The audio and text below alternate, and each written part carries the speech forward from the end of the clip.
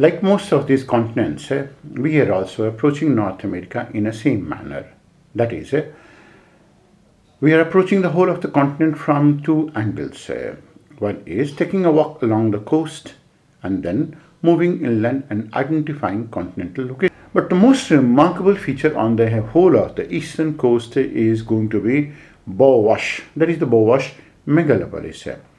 Bowash megalopolis is the largest conurbation or megalopolis in the whole of the world. It's a conurbation, that means it's a very large and continuous urban built-up area. Megalopolis, that means it has been formed by the merging of many urban centers. So it goes on to form a continuous urban built-up area. It's the world's longest, it's the first and also the largest of the megalopolis that comprises from north to south as Boston, New York, Philadelphia, Baltimore, and Washington, D.C. Now, this is important from the prelims point of view. It is significant from the preliminary point of view because of two factors and two reasons. One of them is that the arrangement of the cities can be asked in the form of a question. That is, identify the cities and arrange the cities from north to south along the northeastern seaboard of United States.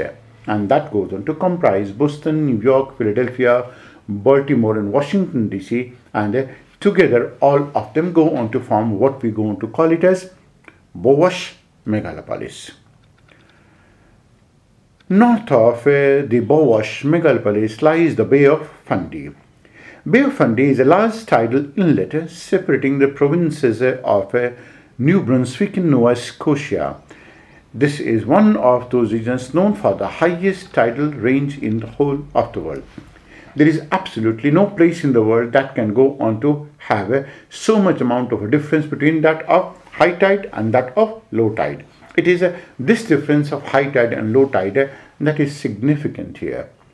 And it's in the Bay of Fundy region. Nova Scotia Peninsula province consists of a mainland peninsula.